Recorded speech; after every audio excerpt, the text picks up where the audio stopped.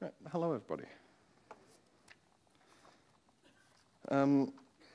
Probably good to start with a prayer, so let's do that. Lord, I pray that as we come together today to hear your word, that it would be you speaking through me, that you would be revealing yourself to us all, and that we would be able to come and have a deeper relationship with you and a deeper understanding of you and what you call of us. In Jesus' name we pray. Amen. All right, so last time I spoke on the parable of the sower in Matthew 13. And because I'm going to be doing the latter half of Matthew 13, it's probably good to just do a brief recap. So, and the main point of my last talking was that our job is to proclaim God's word, and if there are people who do not listen, then that's okay. That's not our job. So our recap starts with Jesus on a boat in the middle of a lake talking to people in parables, talking about seed and the different soil that it can land onto. The disciples asked Jesus why he's talking to the people in parables, and he responds with this: "To you it has been given to know the secrets of the kingdom of heaven, but to them it has not been given." And a little bit further down in his response, he says, "This is why I speak to them in parables, because seeing they do not see, and hearing they do not hear, nor do they understand. Indeed, in their case, the prophecy of Isaiah is fulfilled." Going into Isaiah 6, where this prophecy came from, showed us that Isaiah willingly put up his hand to be a messenger for God. And what was his message that he was supposed to deliver? Well, it was a message to the people of Judah. Keep on hearing, but do not understand. Keep on seeing, but do not perceive. Make the heart of this people dull, their ears heavy, and blind their eyes, lest they see with their eyes, hear with their ears, and understand with their hearts, turn and be healed. The reason this message was so interesting is because God knew he was going to send Isaiah to a people who were going to be unresponsive to this, to a people who weren't going to listen. And similarly for us, people that we share the gospel to may react unresponsively. But it's a solid reminder that we are to proclaim God's word, but it's God's business what happens in that person's heart. And so now this leads on to verse 24 of Matthew 13, where I'll be picking up again and just continuing on. So verse 24 to 30, straight away we're thrown into another parable told by Jesus to the audience of the crowd.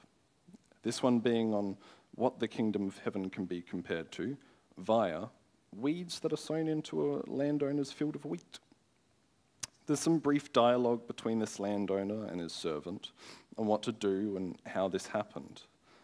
The servant questioning whether the master had what the master had planted, if it had been good seed, and the master explaining that it had been an enemy that had sown bad seed into it. Because we get Jesus' input into the interpretation of this parable slightly further down, I don't want to go into it quite yet, but there is something that I want to quickly add that is, to the crowd, this is probably some vaguely familiar account of revenge through agricultural sabotage. And Roman law during the time specifically dealt with this scenario. So it's not uncommon to them for this sort of story. So we'll come back to that parable when it comes back up again. But for now, we go into the parable of the mustard seed and of the leaven. One of the key things to note is that all of these parables start with the kingdom of heaven is like. These are supposed to be little hints or tastes of what the kingdom of God will look like for us now. Little spoiler, Easter egg. The mustard seed parable shows us a man planting a small and tiny mustard seed. Now, Jesus' word is that it's the smallest seed known to man, pretty much. And try not to get caught up in whether it is or not. Instead, focus on the size of this tiny seed that eventually turns into this giant tree that birds can nest in. Before going into breaking down the parable, it's important to reflect on the parable teller. You see, Jesus has already informed the disciples that they have been given access to the secrets of the kingdom of heaven. These parables seem to show that God's kingdom is in fact also present in a way in Jesus' ministry. The Messiah in Jewish law was a big deal. He was this savior that was going to be a strong warrior and overthrow the suppressing nations, overthrow Rome. He wasn't supposed to be just some guy wandering about Galilee with a group of followers, a group of disciples, and healing some sick people. Just like Jesus, this very small, inconspicuous seed became mighty. But more than that, the gospel started with Jesus and a handful of followers that were with him. He had no real earthly rank. He had no real exorbitant lifestyle. And for the most part, didn't catch the world's eye at all. What seemed inconsequential at first, like the mustard seed, grew into a worldwide movement. Moving on to the parable of the leaven, once again, this is supposed to show us what the kingdom of heaven looks like. So what's the importance of hiding leaven into flour?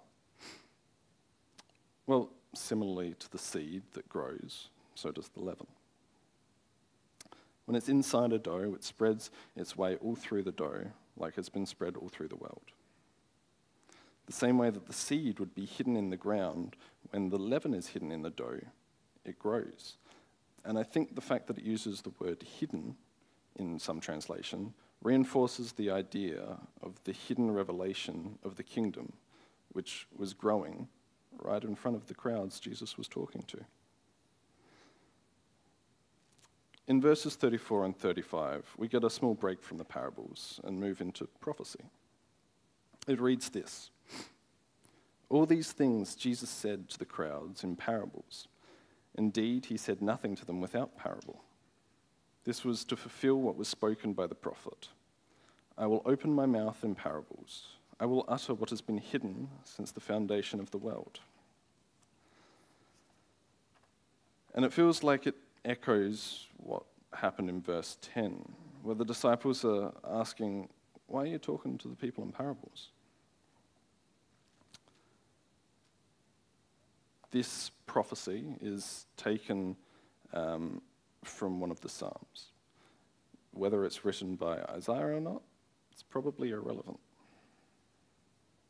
But I think this sudden break into prophecy here is Matthew's way of reminding us that just like how God's plan has been there all along, slowly working and coming to fruition, although looking hidden, that Jesus is part of that very plan, fulfilling hints that were given long ago.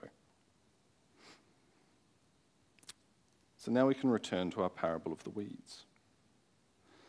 Once again, we have the disciples unsure of what a parable means. So they ask for an explanation, and Jesus gives one. "The one who sows the good seed is the Son of Man. The field is the world, and the good seed is the Son of the kingdom. The weeds are the son of the evil one, and the enemy who sowed it is the devil. The harvest is the end of the age, and the reapers are the angels. Just as the weeds are gathered and burned with fire, so will it be at the end of the age.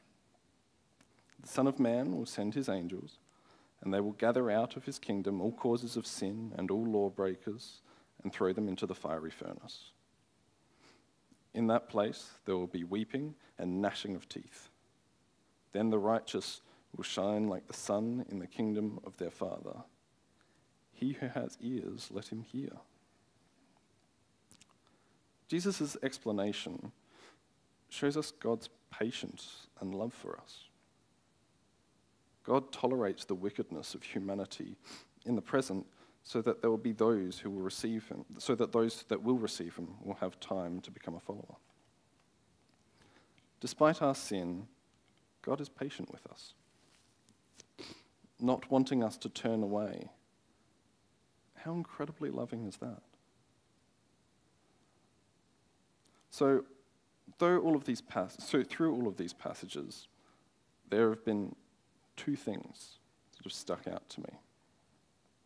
Firstly, is patience. Not just God's patience for us, but that we need to be patient for the future. All of these things, they're hints for what's to come, but we have to be patient. Everything's going to God's plan. Everything's part of it. God's in control. We may want to see the kingdom now, but God lovingly gave us some hints of the kingdom, and we'll just have to be patient for the rest.